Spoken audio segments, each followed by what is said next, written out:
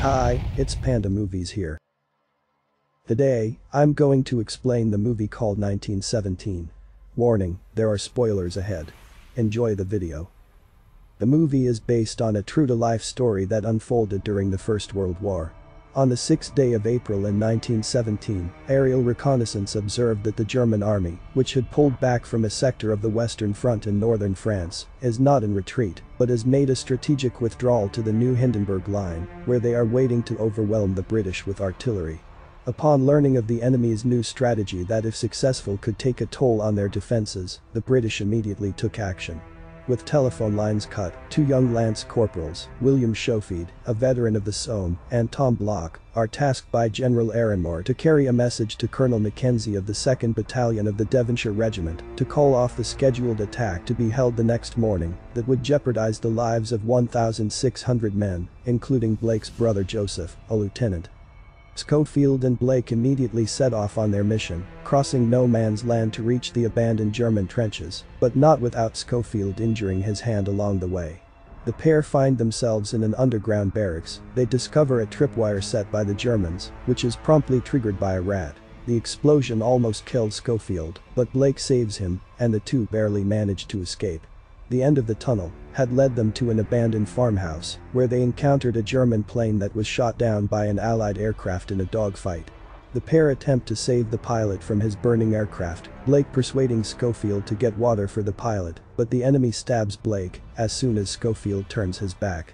In anguish, Schofied shoots the pilot dead and comforts Blaake as he dies, promising to complete the mission and to write to Blake's mother. Taking Blake's rings and dog tag, as well as Erinmore's letter, he is picked up by a passing British unit, and he carries off with his mission alone. The unit's journey is interrupted by a destroyed canal bridge near Saint-Mine prevents the British lorries from crossing, and Schofied chooses to part with them, so he might be able to make it on time. He uses what is left of the bridge to cross alone, and comes under fire from a sniper. He exchanges shots with the sniper and manages to wound him, giving him the chance to advance and hide in an abandoned building. Even when wounded, the sniper still manages to shoot back at Schofied, and their gunfight continues. Finally, Schofied manages to kill the sniper, but ends up being struck in the helmet as well, rendering him unconscious. Later on that night, he awakens and without wasting another minute, makes his way through the flare-lit ruins of the town. After evading a German soldier, he discovers a French woman hiding with an infant. The woman was kind enough to treat his wounds and gave him canned food and milk from the farm. Despite her pleas, Schofied leaves after hearing the chimes of a nearby clock and realizing that time is running out. He encounters some more German soldiers, even managing to strangle one of them to death. He escapes through the river and is swept over a waterfall before finally reaching the riverbank. He makes his way back to the forest where he finds D Company of the 2nd Devons, which is in the last wave of the attack. As the company starts to move toward the front, Schofied tries to reach Colonel Mackenzie. As he was just about to complete his mission, Schofied realizes that the trenches are too crowded for him to reach the colonel in the fastest way possible, so he chooses the quickest yet the most dangerous way of reaching Mackenzie, going over the top of the trenches and sprinting on the open battlefield parallel to the British trench line, just as the infantry begins its charge. With all his might, he forces his way in to meet Mackenzie, who reads the message and reluctantly calls off the attack. Schofied looks for Blake's brother and finds him, who was among the first wave and is bloodied but unharmed. Schofied informs Joseph of his mission and of Tom's death, passing on Tom's rings and dog tag.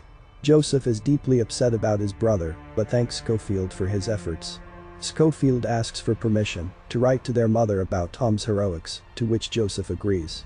Exhausted, Schofied sits under a nearby tree before looking at photographs of his wife and children.